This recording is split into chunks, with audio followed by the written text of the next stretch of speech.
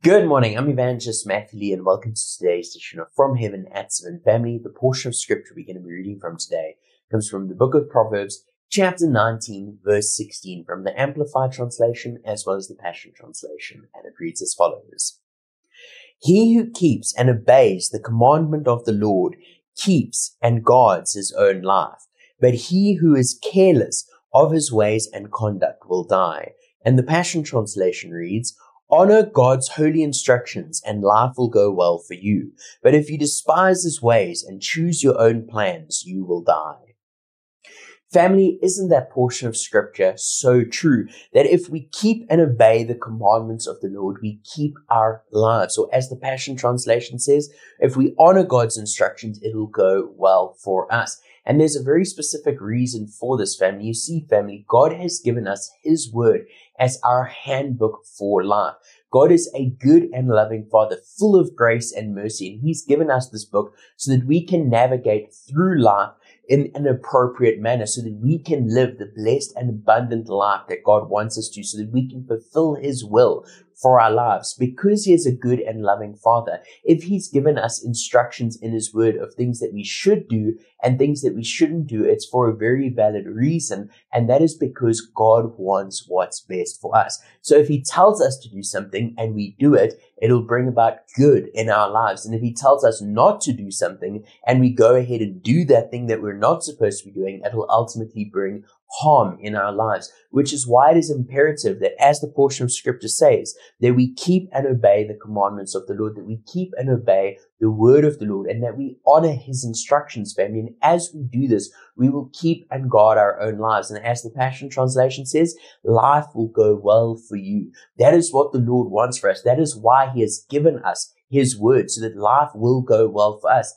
Jesus said that he has come that we may have life and life abundantly. God wants us to have an abundant life, family, but the only way that we will walk in that abundant life is if we obey and honor the word of the Lord and the instruction and commandment of the Lord from his word, family. So if the Lord is telling us that we ought to do something in his word, let's do it. And if he's telling us not to do something in his word, let's not do it, family. And as it says, it'll then go well with us. Life will go well with us. But if we rather choose to disregard the instructions of the Lord, that when the Lord tells us to do something and we choose not to do it, and when he tells us not to do something and we choose to do it, it's going to go bad for us at the end of the day. What does the portion of scripture say there? It says, but he who is careless of his ways and conduct will die. And the Passion translation says, but if you despise his ways and choose your own plans, you will die.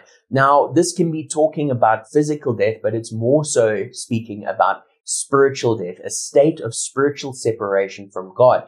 And if we die physically in a state of spiritual separation from God, we will die and go to hell because we're no longer joined to God, family. And that's what happens when we choose to despise God's ways and choose to follow our own plans in life. We walk away from the Lord. We turn our backs on the Lord.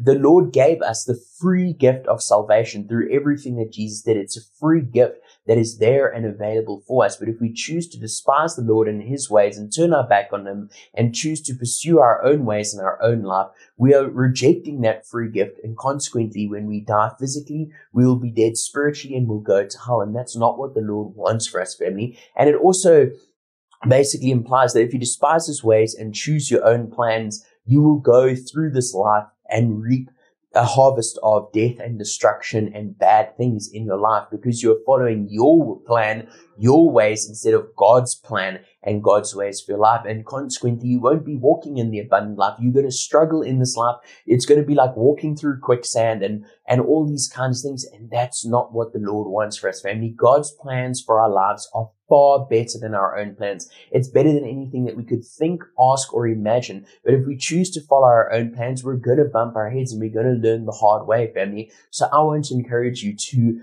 choose the right path, to choose the right way, to choose to honor God's holy instructions, to choose to keep and obey his commandments, family, because when you do this, you're guarding your own life. And when you do this, things will go well for you in this life because you are choosing to obey the instructions that the Lord has given us and because you are choosing to pursue his will for your life. And as you do this, family, the Lord will take you from strength to strength, from glory to glory and from victory to victory. If you're struggling in life, if things aren't going the way that you want to, stop for a second and ask yourself, am I following my plans for my life, or am I following God's plans for my life? And if the answer is the former, where you're following your own plans, stop, repent, turn to the Lord and say, Lord, I've sinned. Please forgive me for following my own plans. Help me to follow your plans. Reveal your plans to me and give me the strength to go down that path. And as you do this, family, you will do what is pleasing to the Lord. You'll be pursuing his will. You'll be pursuing his ways and honoring his ways. And consequently,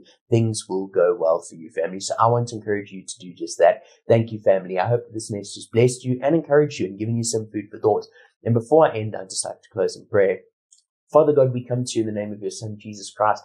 Lord, we thank you for this day that you've made, and we can rejoice and be glad in it. Lord, we thank you for your word and the advice in your word. Lord, we thank you, Lord, that your word is our handbook for life, Lord, with the instructions that we need to get through this life, to live the abundant life that you want us to, Lord. I pray, Lord, for each and every single person listening, myself included, Lord, that you will help us to always honor and always obey your word, Lord, to seek your will for our lives and not our own, Lord, so that as we do this, Lord, that we will live the blessed and abundant life that you want us to live, that life will go well for us, Lord.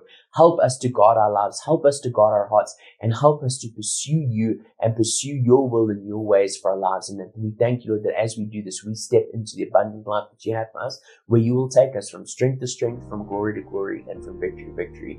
And we pray this all in Jesus' precious name. Amen. Thanks for watching my video. I trust that the content of the message blessed you and encouraged you. And if it did, I'd like to ask you to please hit the share button to help us spread this message and to get it out there to your friends and family so that they too may be blessed by this message. And before you leave, please give this video a thumbs up, drop a comment, let me know what you think about the content of this video, and I'd like to invite you to please come back and join me for more episodes of From Heaven at 7, which premiere live every day of the week at 7 a.m. Central African Time on the Evangelist Matthew Lee Facebook page, as well as my YouTube channel, where the replays of the videos remain for those who are unable to watch the live premiere. If you watched this message today and were touched by this message and feel like you want to give your heart to the Lord and make the decision to accept Jesus Christ as your personal and Savior, I would love to invite you to please click on the link in the description of this video that says salvation. And if you watch this message and were blessed by it and feel led to sow a seed into the ministry or to partner with us on a monthly basis, I'd like to ask you to please click on the link in the description of this video that says giving. Alternatively, at the bottom of the screen right now is the ministry's banking details as well as our SnapScan QR code. And lastly, I'd just like to ask you to please go and like and follow all my social media accounts if you haven't already, to be kept up to date and in the loop with everything that's happening in the ministry and every time we upload a video just like this one. Thank you, family. Enjoy the rest of your day and God bless.